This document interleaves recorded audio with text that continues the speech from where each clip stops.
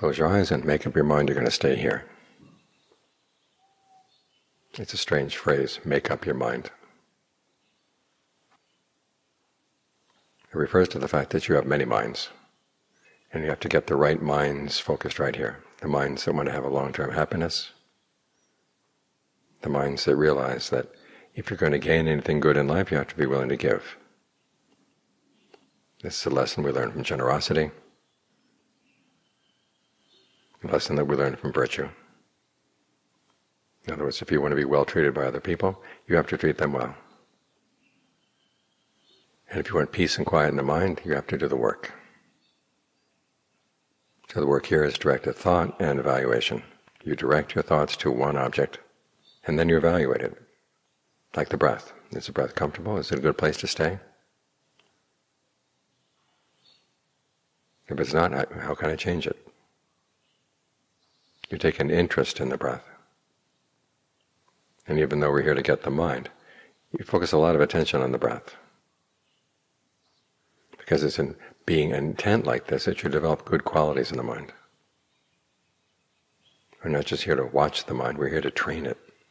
And the mind needs to be trained in skillful qualities, skillful habits. So you make up your mind you're going to stay here, and then you follow through. When we say make up, also it sounds to me like make something up. And there is an element of fabrication here. Because you've got to put things together just right. So when things are not going well, you always reflect back, what am I doing? What can I do better? It's this element of reflection that helps you grow in the practice. So you commit yourself to being here, and then you reflect on it. You make up your mind in the right direction, and then you try to maintain that state of mind and adjust it, fix it, and you find that you get better and better at it, and it requires less and less effort.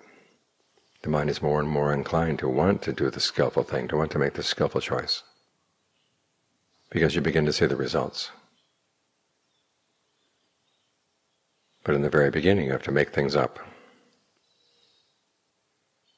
based on your conviction. And when conviction gets weak, you have to shore it up, make sure that it's strong.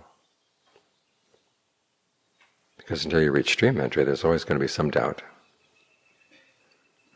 So expect that this state of mind you're going to develop is going to require some maintenance, some looking after. But it's a good state of mind to be in. Because it's going to take you where you want to go. You want to go to a place where the mind doesn't have to suffer, where the mind can put down its burdens. And this is a direction in which we have to go. We have to put in the effort first, and then we'll get the results. So we're not here just to get, we're also to give. And the giving has to come first.